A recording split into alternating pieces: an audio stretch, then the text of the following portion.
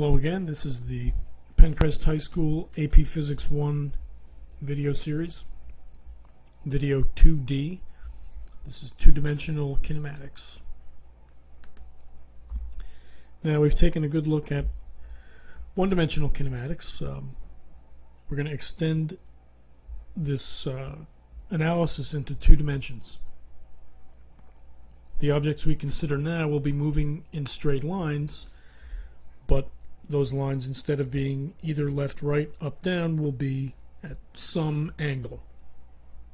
We could use mathematical vector notation, or we could use notation using theta, what are called elevation angles. We'll see that shortly. Now, a standard example, we have a rocket that's fired from rest with a given with a given acceleration and a given elevation angle, 60.9 degrees. What we want to do is take a look at this in a vector sense in terms of the three vector kinematics quantities: velocity, displacement, velocity, and acceleration. We also want to look at it from a kinematics sense, and that's using the table that we're familiar with. The good news about a problem of this type is that you can play this to your strength. If you're very comfortable with vector components or similar triangles, you can do most of the problem using these methods with one application of kinematics. If you're more comfortable using kinematics, you can do most of the problem with kinematics using one application of vector components, as we'll see. I will show you both methods. Now, note first that we are not looking down on this problem from above. So this is a side view. The rocket starts here and it accelerates and moves to the right and up at this given angle. The angle given is described as an elevation angle. It's defined as measured up from the horizontal.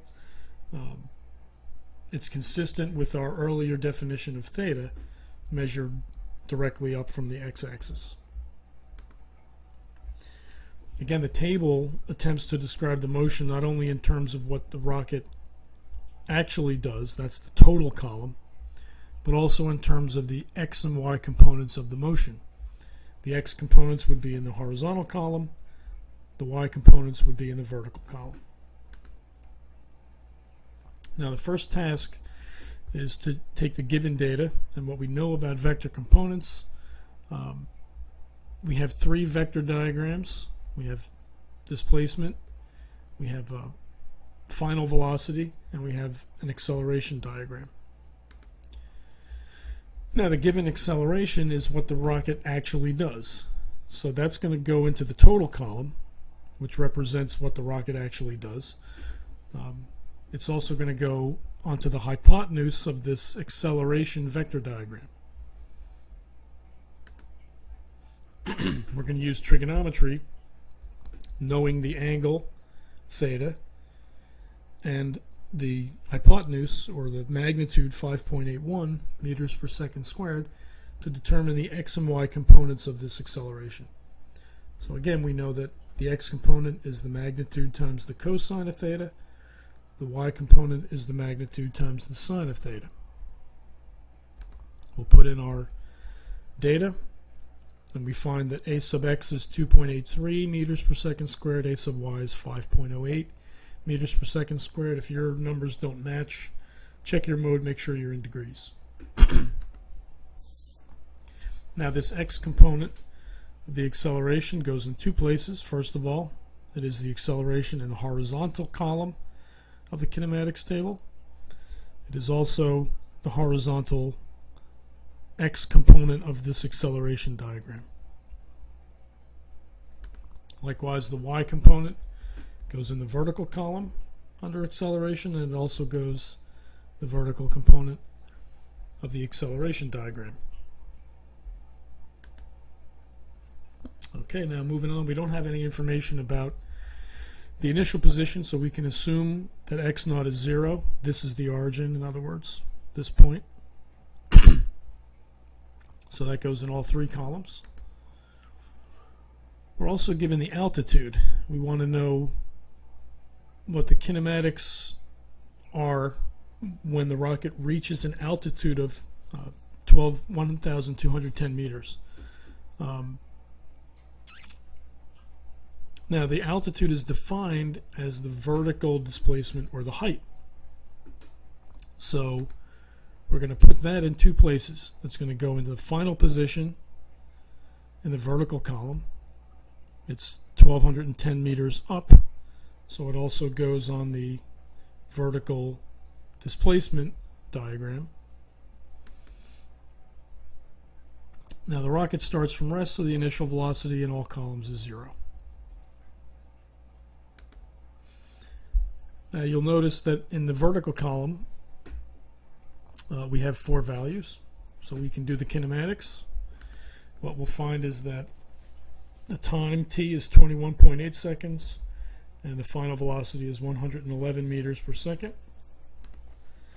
We're going to put those in, and we're going to note also that the final velocity in the vertical column belongs on the velocity diagram in the vertical component. Now, if you're comfortable with vector components and you're comfortable with the use of the formulas for x and y components, you can use the formulas and the known angle, 60.9, to find all the other legs of this triangle, including the hypotenuse and this triangle. So if you're comfortable using the formulas, you can use the component formulas to effectively do the rest of the problem. If you prefer similar triangles, the motion, again, is along this straight line here. So all 3 of these triangles have the same angle. They're all similar triangles. You can set up ratios and find the other sides of each of those triangles. Now, the time that you solved for using kinematics in the vertical column, this is not a vector. So time does not have vector components. There's only one rocket, and we're breaking up its motion into horizontal and vertical, but the time in each column is the same. So we can take that time, put it right here, put it right here. And now you can see that if you prefer the kinematics approach, you can do kinematics in this column. You have 4. You can find the final velocity and the final position. The position would be, or the displacement would go here, final velocity would go here. Do the same thing in the horizontal column. Find the final velocity, it goes here.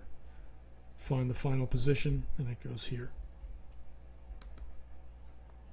So here are your final answers. You can verify, if you like, that both approaches work and effectively give you the same values. Recall that we're doing each of these in 3 significant figures. And keep in mind again that you need to show work for each and every calculation, regardless of which method you use. The formula, data substituted in, and then your final answer with units. Okay, that'll do it for 2-dimensional kinematics. See you again soon.